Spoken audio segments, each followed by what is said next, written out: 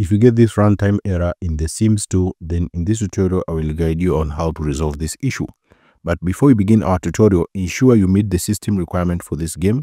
So if you go to the Steam page for The Sims 2, scroll down and check for the system requirement.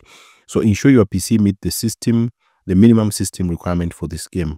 If it doesn't meet the minimum requirement, you'll also be facing this issue.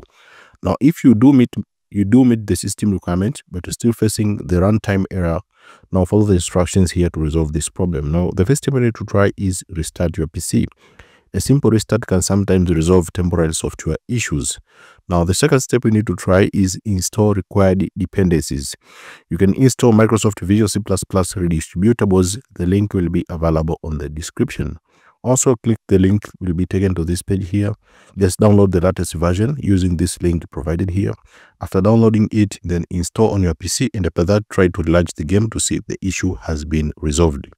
Now, if you're still facing again the same issue, and then install Net Framework. Net Framework, also the link will be available in the description. Just download the latest version, which will be listed here. After downloading, install it and try to launch the game again. Also, download the DirectX latest version. The link will also be available in the description. After downloading it, try to launch the game to see if the issue has been resolved. Now, if it hasn't been resolved, then just verify the integrity of your game files. To do so, just go to the Steam page or anywhere you have downloaded the game. Then go to the library section. Now right click on your game, which is The Sims 2. Then go to properties. Go to installed files and verify integrity of your game files. Now leave the verification to finish, and after that, try to launch the game to see if the issue has been resolved. Now another step you need to try is run as administrator. Right click the game's executable file and run it as administrator.